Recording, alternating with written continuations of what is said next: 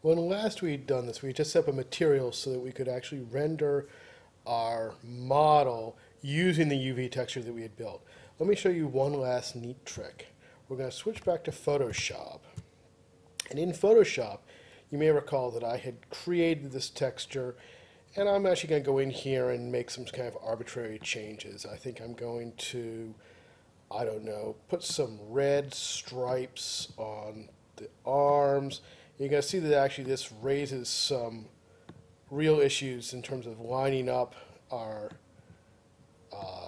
models later on. But we're not going to worry about that right now. Right now it's just like some, Jetsons, weird rings around the arms kind of uniform things. So I've created all this in the texture layer. And again, if you look at this, you'll see that I've opened up my PSD file, my Photoshop file, which means that I have my layers and I can actually hide my mesh layer. So I've just got my somewhat bizarre looking texture now. And now I'm going to go into File, Save As. And I'm going to save this as a JPEG. A JPEG again, remember. And what I'm going to do now is I'm just going to replace the existing JPEG. Okay. And now, having saved this, I'm going to go back into Blender. And in Blender, let me scroll our window down just a hair here. In Blender, I'm going to switch my view back over to the UV image editor. And in here, under the image menu, I'm going to go in here and I'm going to choose Reload. Alt-R, if you can remember that. By the time you start adding Alt keys to these shortcuts, I start to forget them. But I'm going to reload the image. And you see that it brings in the image that I just created with the red stripes. That's handy. That's nice.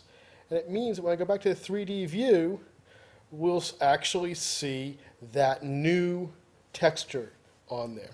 What this means is that even after I have animated my model, even after I have done everything to the model, I can still go back in Photoshop and edit my texture and simply reload it back into Blender, and all my changes will be applied exactly where they should go. Remember, I said as I was drawing this is going to do some slightly undesirable things to my model. Let me give this a quick spin around so you can see what I mean. I wasn't very careful where I put my stripes, and I just got lucky that they line up at all. You can see that there are some disconnects here on the arms where I didn't quite guess right. Somehow I got amazingly lucky on that first stripe.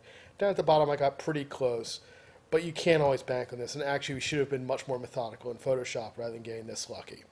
As it is, however, we have just created a UV texture, edited it in Photoshop, imported it into Blender, applied it to our model, edited it again in Photoshop, re-imported it into Blender, and we are well on our way to having a much more complex model.